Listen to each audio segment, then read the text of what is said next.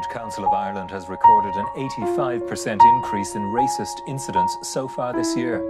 The figures, which are preliminary, list 142 incidents that were reported since January, compared to 77 during the same period last year.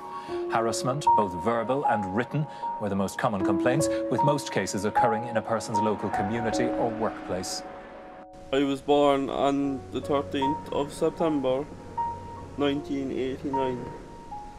I was a healthy baby, but the doctors knew straight away, really, you know.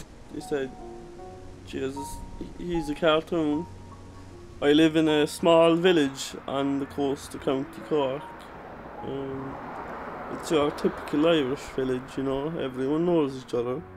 I do feel slightly ostracised by society. People go out of their way to avoid me, you know, walking to the other side of the road or whatever.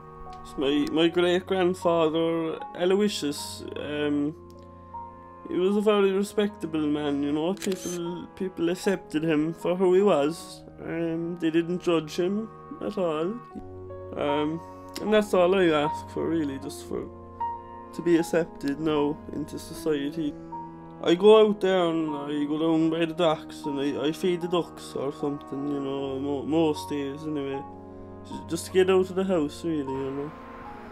I suppose I can just live in hope, really, you know, that a cure is found or something that will make it treatable, you know, so it's less obvious that I'm a cartoon, but until then, you know, I just have to live in hope, I suppose. Live in hope.